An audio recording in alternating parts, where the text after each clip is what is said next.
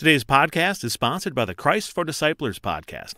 I'm Pastor Paul Steinberg, son of Ken and father of 5 sons. Each weekday on the Christ for Disciplers podcast, I apply God's Word to raising the next generation. Take 10 minutes each weekday to listen to the Christ for Disciplers podcast and get direction and gospel power to disciple the youngest generation. Subscribe to the Christ for Disciplers podcast by going to christfordisciplers.com or searching on Apple Podcasts, Google Play, Spotify, and whatever else. christfordisciplers.com.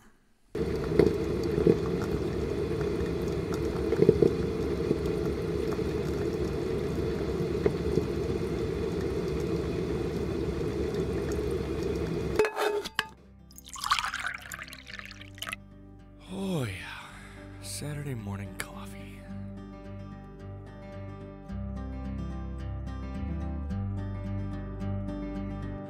You are listening to the Gird Up Podcast. The call to gird up is an ancient way of telling a man to prepare himself for hard work or a battle ahead. Our work is to reclaim masculinity in the modern world. Here, you will find a community of believers working hard to become the men that God has created us to be. We're glad you joined us today. Now it's time to roll up your sleeves, to gird up, and join us on this road towards Christian manhood. May God bless your time with us. Here we go. Precious Lord, take my hand, lead me on, let me stand. I am tired, I am weak, I am worn. Through the storm, through the night, lead me on to the light. Take my hand, precious Lord, lead me home. When my day grows drear, precious Lord, linger near. When my life is almost gone, hear my cry, hear my call. Hold my hand lest I fall. Take my hand, precious Lord, lead me home. When the darkness appears and the night draws near and the day is almost gone, at the river I stand, guide my feet, hold my hand. Take my hand, precious Lord, lead me home. Saturday morning might be one of my favorite days. It probably is. There are a few days like Saturday morning because you finally get some stillness, right? And a good Saturday morning, there's few things like it, especially if the sun is shining. It's a little bit crisp and chilly. You got that warm cup of coffee in your hands. Step outside on the front porch. Take a deep breath. You feel the Lord, right? You feel the Lord smiling on you. You can feel the Lord's loving embrace. There are few things more powerful than that. There's few things that make me feel more safe and secure in the Lord's hands than that. But there's also the reality that you don't get that feeling. You don't feel that relief. You don't feel that burden lifted if there wasn't a burden you were carrying in the week before, right? The tougher our weeks are, in particular, the harder we fight, right? The more faithfully we walk with the Lord during the week, and the heavier the burden is while we walk faithfully with the Lord, the greater our relief is on Saturday morning. I like to think about in college. There was my senior year. We had a game against against Crown University, and they kicked our butts. the beginning of the game to the end of the game, they kicked our butts. I don't remember. They put up like 46 points on us. They ran all over us. But we gave absolutely everything we had to that game. From the first play to the final whistle, we gave absolutely everything we had. And I just remember they had a very, very, very good offensive line. And we had a pretty decent defensive line. But I just remember, like, I played every single snap on defense of the entire game. I just remember, like, middle of the third quarter, thinking to myself, I know we've been beaten. I know that we're out of this, that we're probably not going to win. We had a very, very, very, very small chance of winning the fight. But just hurling my body back into the fray over and over and over again. And knowing that my brothers were doing the same thing, because we were having conversations about it. Stay in a fight. Stay in a fight. Stay in a fight. Don't give up. Stay in a fight. And then at the point at which we knew we weren't going to win, we kept having that conversation. Stay in a fight. This is now beyond football. This is character. Right? We might not win, but there's a legacy we're going to leave. We might not win, but now our honor's at stake. Our character's at stake. We're going to stay in the fight to the end. And the 11 guys on defense stayed in the fight to the bitter end. And I remember getting home, getting off the bus, and crawling upstairs, like literally. I lived on the second floor, but you had to go up 3 flights of stairs to get there. I remember walking up the first flight of stairs. I remember kind of stumbling up the second flight of stairs. I remember putting my hands on the stairs to help me walk up the third flight of stairs to get to our room. And I tried to get into my bunk bed. I slept on the top bunk. Tried to get into my bunk bed. I couldn't do it.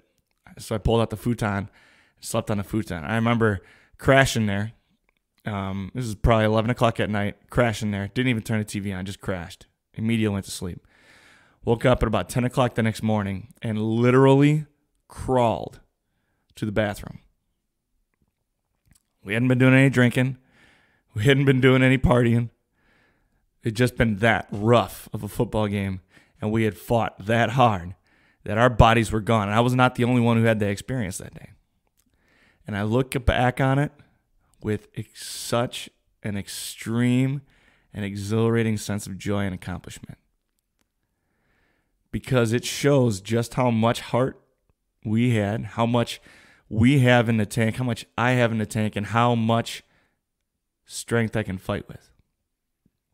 It proved to me, that day proved something to me about myself and about my character, something I have not forgotten, something I wasn't sure I had, but proved that day that I had. And I've had many conversations with my teammates and my brothers about that game and about that day and about the day afterwards, and we've all expressed the same thing, that it was a fight we were glad to be in, and even though it was a losing effort, what great joy to do it together, what great joy to lay everything on the line for my brothers in arms.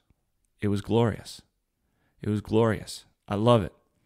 But that feeling of the next day, that memory, that joy that comes in the morning, cannot be experienced if you were not fighting a battle. I think it's really easy for us to forget about that side of this picture, right? We talk about walking with the Lord, we talk about following the Lord, and we talk about the blessings that will come to us if we do follow the Lord, and that's true. The Lord promises that He will give us the fruits of the Spirit.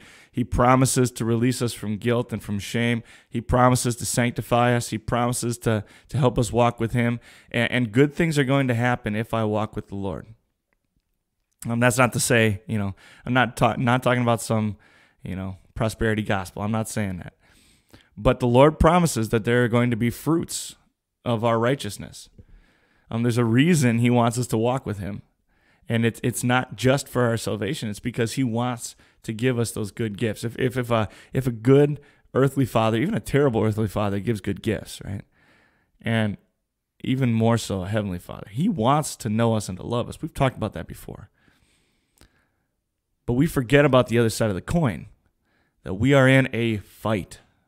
We are in a spiritual battle. And if we're doing it right, we're going to bear the scars of a spiritual battle. We forget. One of my favorite pieces of scripture comes from Matthew chapter 11, where Jesus is talking about John the Baptist and himself. And, people had been, early in Jesus' ministry, he's talking about, people were asking Jesus about who was John, and was John Elijah? Was he the second Elijah? Was John the Savior? If Jesus is the Messiah, as he's claimed to be, then who was John?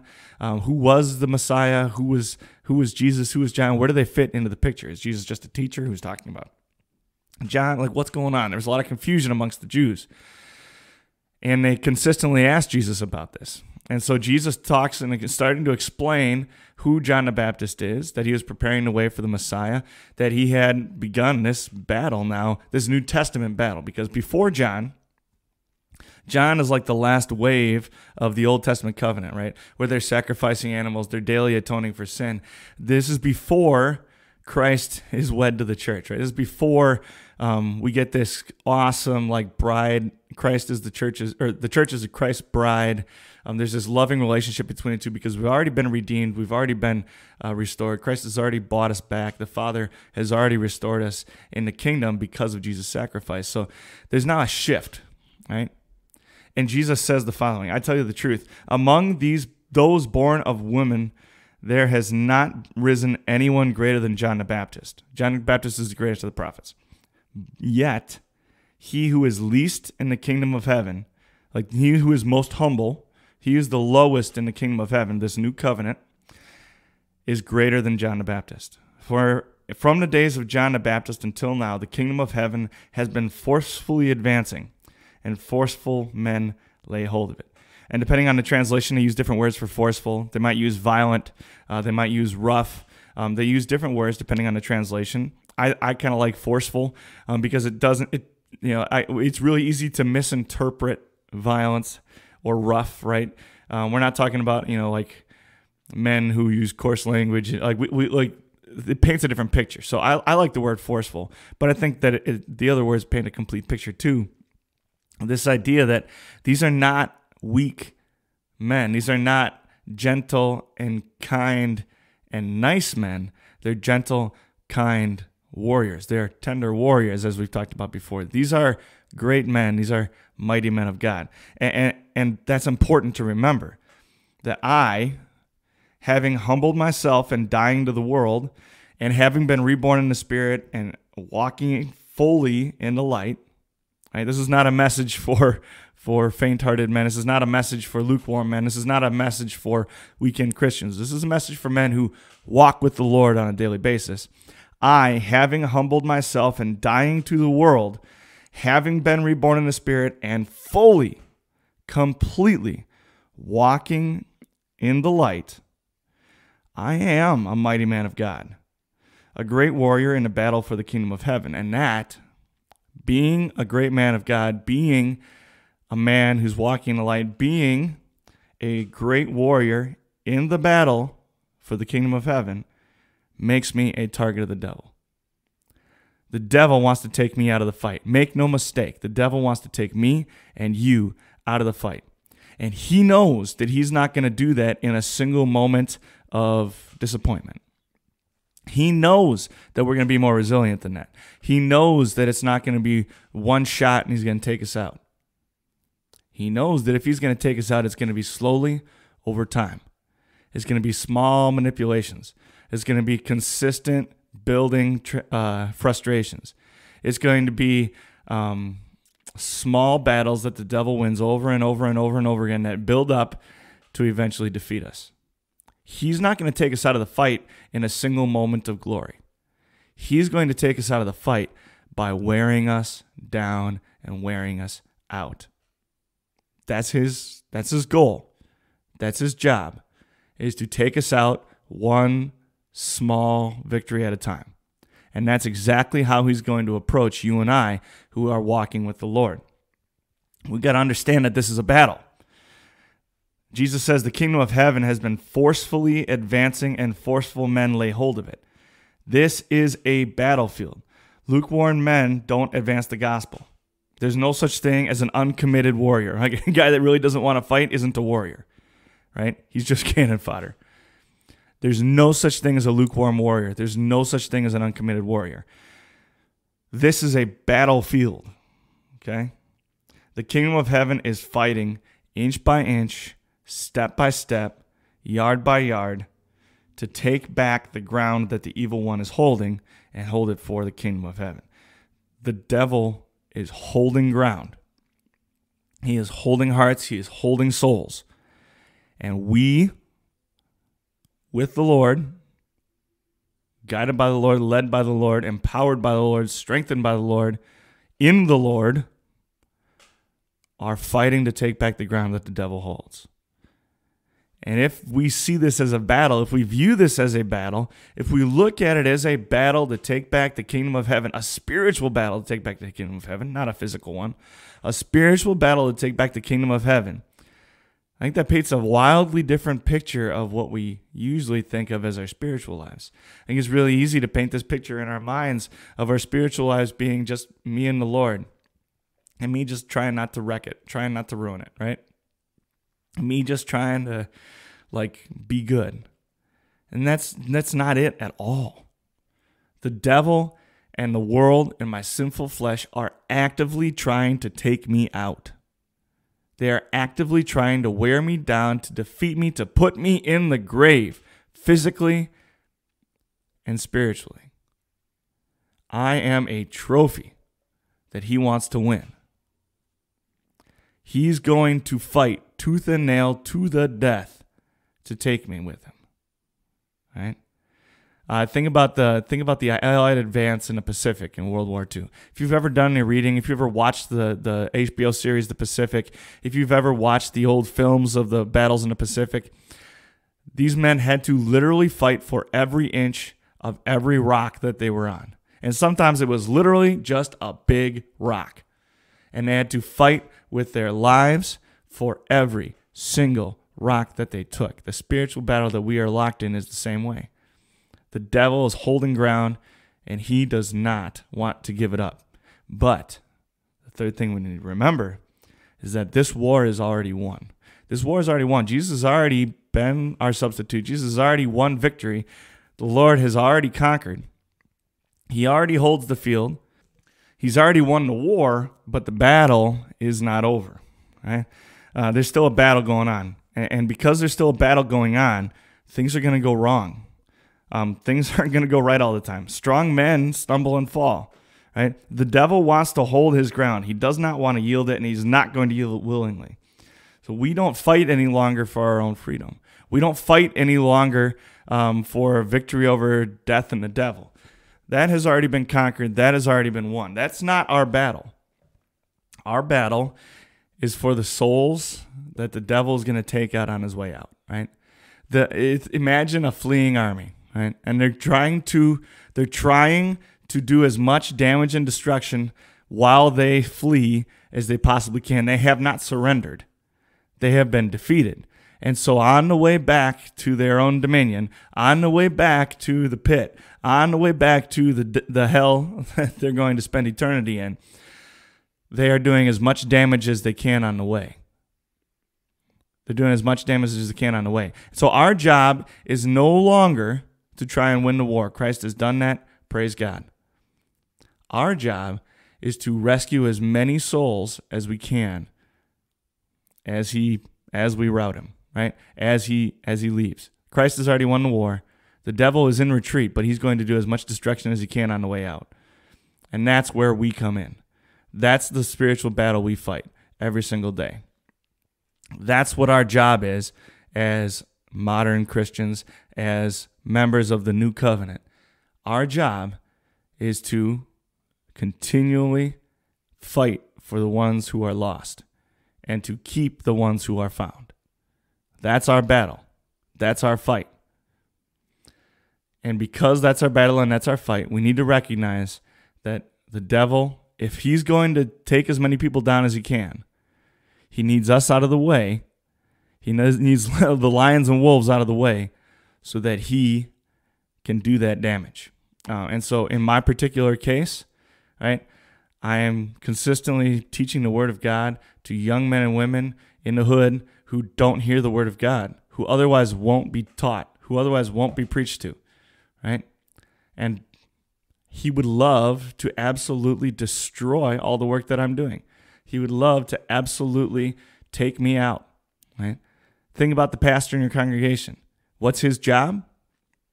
His job is to shepherd all of you nearer to your heavenly home, to bring you along streams of living water, to lead you in green pastures. That's his job. The devil wants to take him out. Your job as a man of God, are you leading your family faithfully? Are you leading your family closer to their heavenly home? Are you fighting those spiritual battles? Are you making sure that your children grow up in the Word? Are you ensuring that their spiritual welfare is taken care of and looked after? Are you praying consistently that they stay in the Word, that they know you and love you and walk with you all the days of their life? Are you actively working to shepherd the men around you, to work with the men around you, and to yourself and as your family draw closer to your Lord? If you are, you're going to experience hardship. If you are, you need to understand that you are in a battle. And as you are in a battle, you need to understand that you're going to get beat up and you're going to get run over at times. Things are going to go wrong. The Apostle Paul talks about the idea that I do not do the good I want to do. Right? The wicked I do not want to do. The evil I do not want to do. These are the things I keep on doing. And he even talks about it's not even me anymore that's doing the sin. It's the old man in me. It's the old man in me that Luther tells me I should drown every day in sorrow and contrition. I don't want to do the wicked things I do. I don't want to fail. I don't want to fall away. I do not want to wander.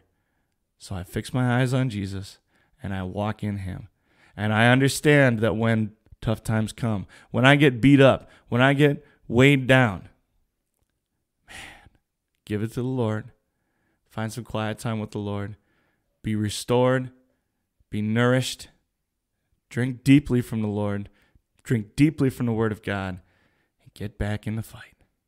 Get back in the fight. One of my favorite pieces of Scripture comes from Psalm 47.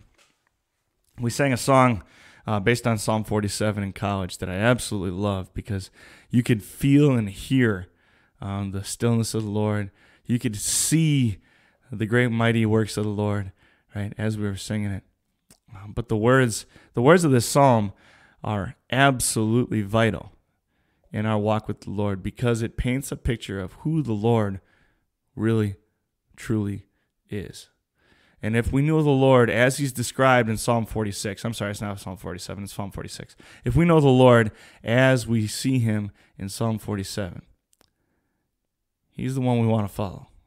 He's the one we want to walk with. He's the one we want to give ourselves completely over to.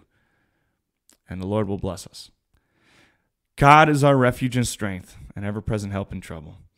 Therefore we will not fear, though the earth give way and the mountains fall into the heart of the sea, though its waters roar and foam and the mountains quake with their surging.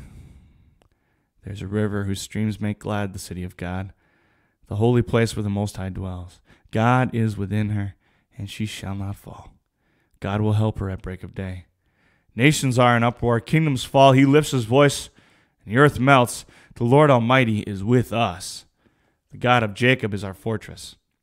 Come, see the works of the Lord, the desolations he has brought on the earth. He makes wars cease to the ends of the earth. He breaks the bow and shatters the spear. He burns the shields with fire. Be still. Know that I am God. I will be exalted among the nations. I will be exalted in the earth. The Lord Almighty is with us. The God of Jacob is our fortress. Gentlemen, you need to understand that you're in a spiritual battle.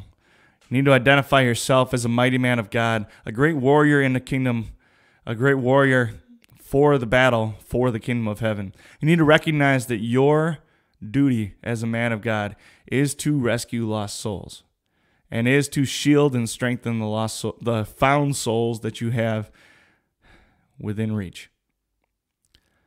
When you walk with the Lord, when you give yourself completely over to the Lord, when you lose yourself in the Lord and find your identity in him, when you die to the world and you are born again in the Spirit, the devil paints a target on your back. And he wants to take you out. He wants to take you down. Find refreshing, find renewal, find peace in the Lord. Find strength in the Lord. Look to the Lord to fulfill your need. Look for the Lord for renewal and strength. Walk with him, and he will do all these things for you. A mighty fortress is our God, a trusty shield and weapon. He helps us free from every need that has us now o'ertaken. The old evil foe now means deadly woe. Deep guile and great might are his arms in fight. On earth is not his equal. With might of ours cannot be done. Soon war our loss affected. But for us fights the valiant one, whom God himself elected. You ask, who is this? Jesus Christ it is, the Almighty Lord, and there's no other God. He holds the field forever. Though devils all the world should fill, all eager to devour us, we tremble not, we fear no ill. They shall not overpower us. This world's prince may still scowl fierce as he will. He can harm us none. He's judged. The deed is done. One little word can fell him. The word they still shall let remain, nor any thanks have for it. He's by our side upon the plain with his good gifts and spirit. And do what they will, hate, steal, hurt, or kill, the wall may be gone. Our victory is won. The kingdom's ours forever. Walk with the Lord, gentlemen. You are a mighty man of God. Walk with the Lord. Fight for the Lord. And trust that he'll bring you home. And trust that he will give you everything you need. Amen.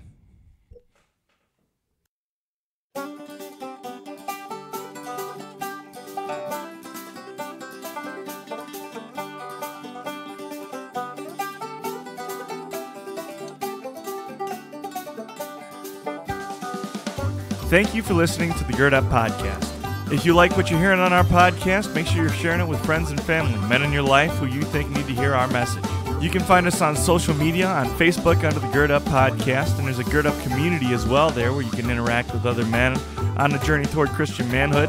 You can find us on Instagram as girdup_like_a_man. If you'd like to help us bring our message to more men just like you all around the world, you can hit up our Patreon account. Type in www.patreon.com/girdup.